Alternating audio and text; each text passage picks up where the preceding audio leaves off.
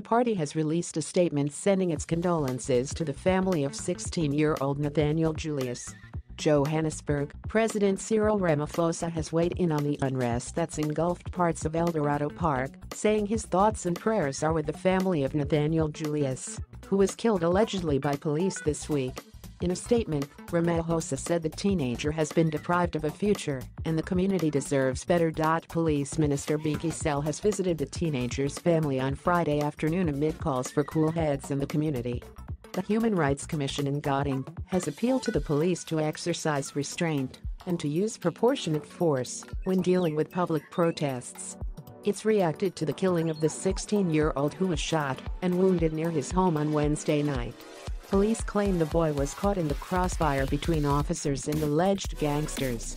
F demands officer allegedly behind the teen's death jailed without bail. The economic freedom fighters F is demanding the police officer who fired the shot that killed a teenager with Down syndrome in Eldorado Park be jailed without the prospect of bail.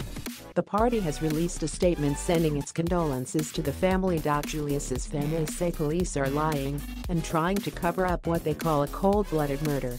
The F's Bayani Pambo said they want the police officer who pulled the trigger to be held personally accountable. The police officer must immediately be put to jail with no bail, and he must be criminally prosecuted. As the F, we will make sure that the deceased finds justice and not rest until his killers are in jail. We will not tolerate any report post-investigations that seek to whitewash the actions of the police like the SANDF did with the case of Collins Kosa. Download the UN app to your iOS or Android device